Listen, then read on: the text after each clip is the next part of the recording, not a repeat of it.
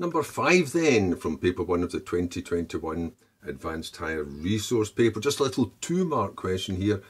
Solid of revolution. A solid is formed by rotating the curve with this equation between x equals 3 and 5, 2 pi radians, complete turn about the x-axis.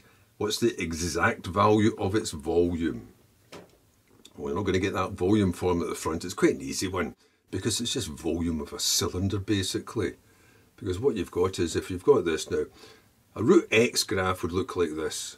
So if it's rotated, it would flip down here as well. It'd be spinning around. That would be the outline of it.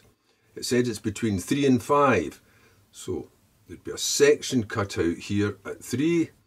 There'd be a section cut here at 5. And it's this bit in between that you want.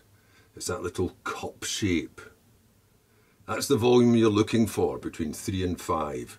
And the way you work out a volume is, you just work out the volume of all these little thin discs, these little thin cylinders. And the volume of a cylinder is pi r squared h. Now, the radius of that particular one, well, any of them I suppose, is the y-coordinate. Its thickness you make as small as possible, so it's just a small change in x.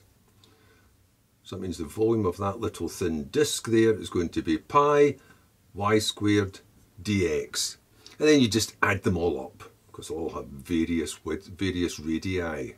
You add them all up and that's your formula. So that's what you just put down. So you put down v equals, might as well take that pi out, pi y squared dx, because it was rotating about the x-axis, so the y was the radius.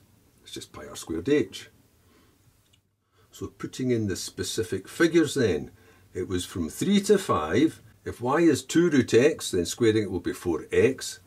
So we'll just put the x here, and the 4 can come out and join the pi. I should have left more room for that 4. Now, that's the calculation, that's the first mark. Pi y squared dx from 3 to 5. Now you just do it, so it's 4 pi times, and it's really straightforward, because that just goes to a half x squared to get evaluated. You might as well take the half out, so I'll now make that 2, and then it's work it out at 5, that'll be 5 squared. Work it out, evaluate it at 3, that'll be 3 squared. You might think, oh, that's just like a 3, 4, 5 triangle, so it must be 4 squared is 16. So you've got 2 times 16, which is 32 pi units, whatever they happen to be, cubed, for the second mark.